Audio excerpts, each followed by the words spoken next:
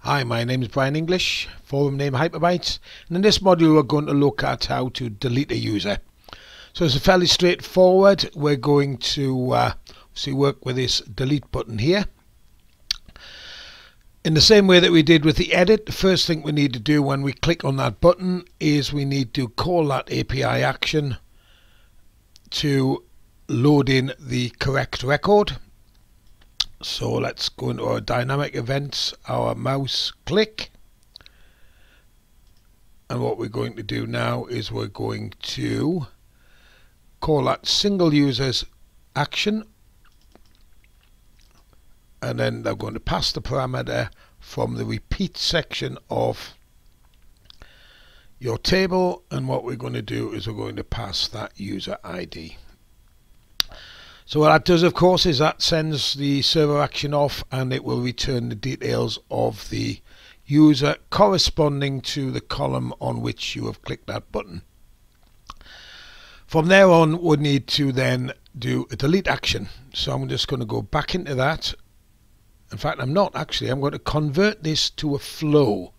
So at the moment, we've just clicked an action. We're going to convert this to a flow. It's going to ask you to do that. We say yes. Now we see we're still going to run action, but within a flow you execute that from a run. And now what we're going to do is we want to ask the user, do they really want to do this? Because we don't want to just delete without any prompt, otherwise it'd be very easy to delete a user by accident.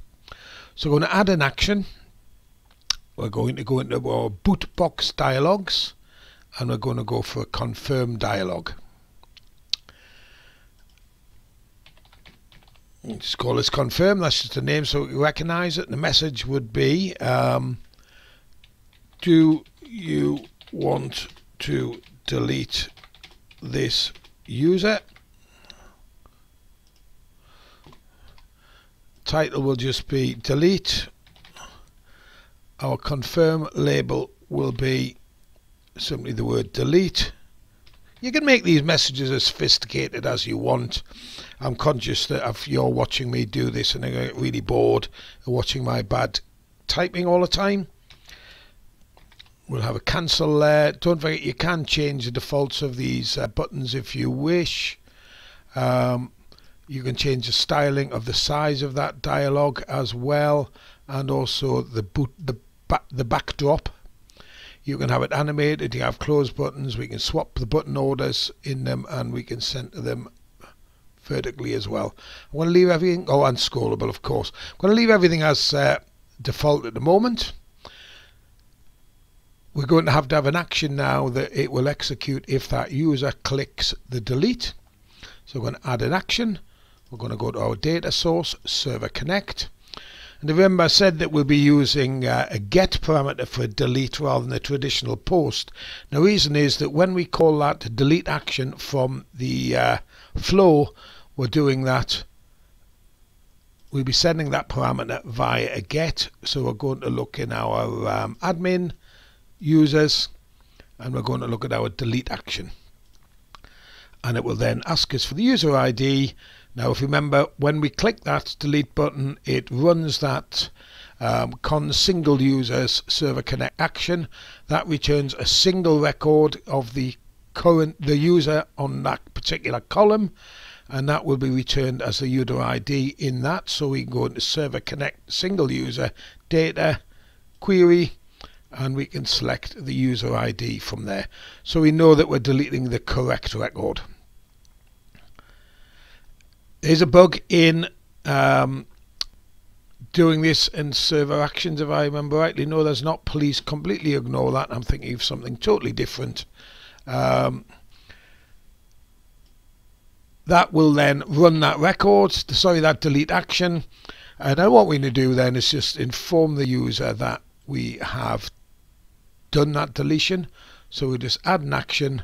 We're going to go into our flow control, run, and I'm just going to do the usual notification, success, user deleted.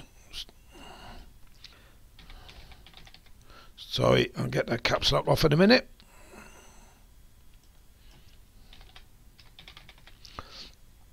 Okay, but there's actually one other thing that we need to do. Have you thought about it? Yeah, we need to refresh this list as well. So let's do that. Let's add an action, and let's, again, it's a run action.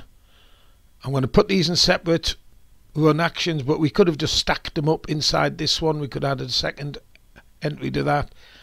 In that one, we need to have our main con users server action refreshed, so that that entry that we have just deleted is removed from the list.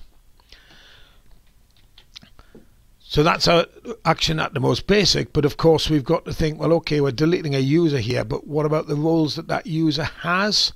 So we're actually going to do have a modification of our delete users action. So if we go into our admin, into our users, remember we have our delete action. And within that action, we have the user ID passed as a get variable from that flow. We're deleting the user, but we also need to select delete any roles that were associated with that user. That's really easy. We just add an action. We're going to add another database delete. We're going to delete from roles this time, and in this case we're going to delete every role where the user ID of that is equivalent to that get parameter. In other words, we're removing all of those roles that are related to the user. Now if we've been using a subtable here, then generally within subtables we'll have what's called a cascade delete set up, so when you delete that user it would automatically delete those roles as well, because they are in the subtable of the main table. However, if you remember, in this case we couldn't use a subtable because of the way that the security provider works. We had to use a join instead, and that way we do need to manually remove those roles as well. But say really easy modification there. We'll be able to save that now, and I'm just having a quick think in my head. Have we missed anything out? I don't think so. So let's open that in the browser.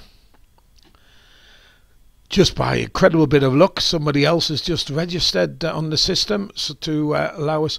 So we're going to click that. There's nothing happening there. Why is that? Let's go back into our action. Let's have a look at our flow.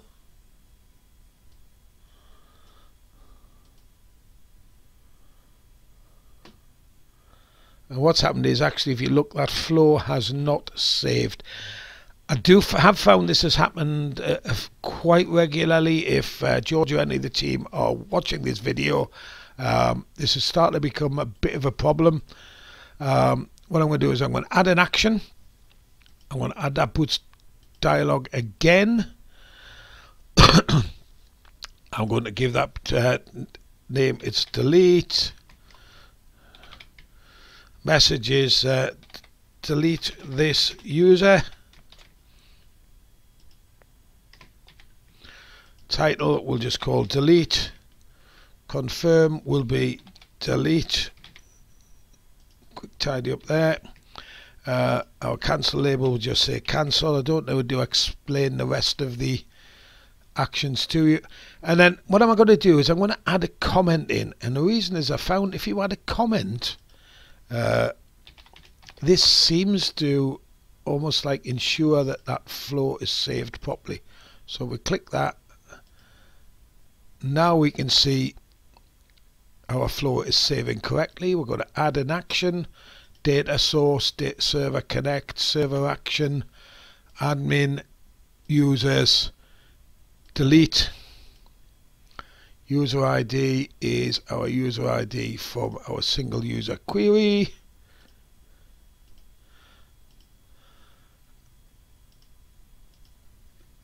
We need to now run our notification to tell them that it's been successful. User deleted. And then I'm just going to add that refresh straight after that, rather than a separate action. click around a bit just to make sure it knows that there's been changes. Let's just double check that action now has saved properly. Yes, it has. So let's try that again. Let's make sure we're going to click that record, delete this user, delete, and there we are. You'll see that that has been deleted correctly. So that's our delete action, pretty straightforward. Our next one will be a little more complex because we'll be looking at adding, removing roles. But I'm sure as you're probably now starting to understand how Wappler works and how these server actions work, it's not really that complicated. So I hope to see you in the next module, and we'll be looking at managing the user's roles. Thanks for joining me.